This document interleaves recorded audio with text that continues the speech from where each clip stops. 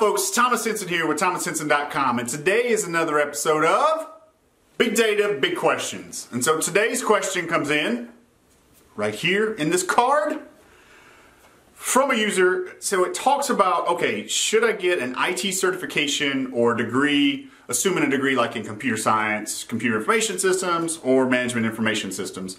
So which one is better? How do you decide? And how does this impact data engineers? So this is a really great question. I've got some really interesting thoughts on this. So let's dive into that question and then stick around for the end, and I'll tell you which one I think is better, or if I choose one, you find out all after this.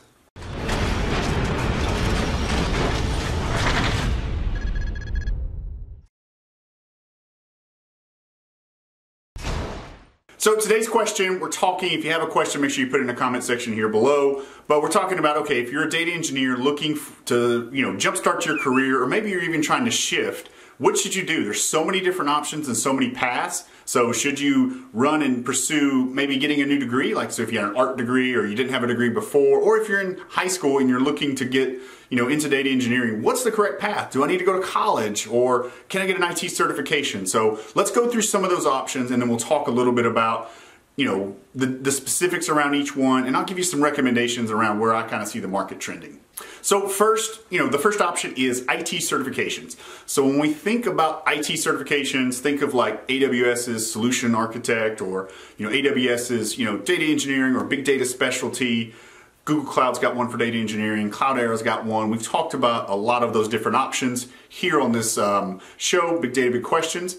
So, are those certifications going to help you get into, data engineering? And if you can only choose one, is that what you do? Well, you need to step back and think about it a little bit. So one thing, if you're not familiar with tech and IT, certifications sometimes get into a religious battle, right? And I don't mean religion as in like religion. We're not talking about that on here, but people get really pivoted in their decision on if a certification is good or not good, right?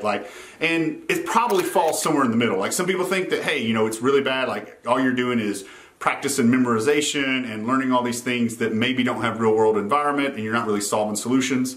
Some of that can be the case, right? Like, you see, you've seen a lot of things where people have a lot of really good paper credentials, but they didn't have the experience. Then also on the other side, you look at it and, I've got all these certifications, so I'm a master of, whatever technology you're using, right? Hadoop, or, even TensorFlow. I don't think TensorFlow has any certifications just yet, but you see what I'm saying? Like, so you have these two opposing views. It's probably somewhere closer in the middle. The reason that I like certifications to be used as a good tool is it gives you an industry standard, right, of what you need to know for certain technologies, right? Like, it's so hard to keep up and learn and know what you want to know, what you need to know, and then learn new features as they come, right? Like, AWS or Google Cloud or Azure, they're always, continuing to add new features. So with Splunk, and, the list just continues to go on. So a certification can give you that basis for, hey, these are the things that, we think is a standard that you should learn. Now, is it a little bit of a money grab sometimes? Do you feel that way? Yeah, a little bit, but I mean, it takes time to create, the content and create the test for this. So, if you want to hold up a, some kind of standardization for the test, then it does take that. So, my opinion, like I said, is a little bit in the middle, right? Like, I don't think that you have to get a certification, even if we're not talking about degrees versus certification, I don't think you have to have a certification to get a career or to get a job.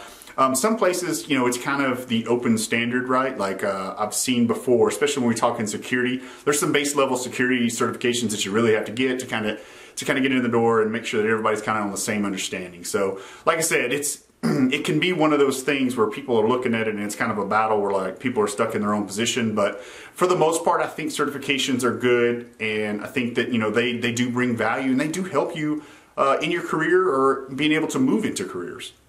So next, what about a degree? So whenever we're talking about degrees, specifically, especially if we're talking about data engineers or machine learning engineers, we're probably more talking about like a computer science degree or management information system or computer information system, or, there are some new emerging degrees we've talked about, with data engineering or even in the data science realm, but we'll keep it here closer to data engineers, but we're probably talking about one of those. So, used to be the standard, right? That was, kind of, hey, you have to have a degree to get into here to have a career, and that's kind of broken back a little bit. I think, we can look back at an article here that we found where, Google, Apple, and Facebook have all kind of dropped that certification. A lot of other companies too, kind of breaking the mold, saying, hey, you don't have to have a degree to, to have an entry, not even entry level job, but to, kind of move in and kind of, move towards your career. So it's a great opportunity now where you're kind of seeing that. But, traditionally that was it. You went to high school, and then you went to college, you got your degree, and then you got your first job. And that's kind of how, it was seemed to work there for, majority of people. Like there were still different paths and different things that went into it, but that's kind of how it was seen. So, there's been a break in the mold for that, and there's so many different ways. I mean, we're talking about certifications, we're talking about degrees now, but there are boot camps and other things that can help you with that degree or help you with that process to get to land your first job. So, that's kind of where we're seeing it. So, I'll tell you from my specific path, I did go back and I did, I did finish my degree in computer information system, and I went on and actually got an MBA and did it in information systems as well. And it was, it's a personal decision just like any of these others. I found a lot of value in it. And then part of it too for myself is, I had started off, down the path of going to college, and it was just one of those things that I hadn't finished, and so it took me a little bit longer. I wasn't a traditional student, but I went back and I finished just because it was one of those things I kind of had out there, and I felt like, I left it unfinished for me, and I wanted to finish it, and I was trying to move into a career of more software engineering versus where I was at the time. I was actually a bartender, so it was one of those things.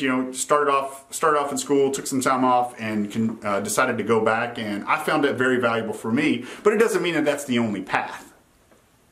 So we talked about the differences between getting an IT certification that not so much of a huge uplift where traditional, if you think about a 4-year degree. So, how do those kind of compare to each other, and which one would get you into being data engineer the fastest?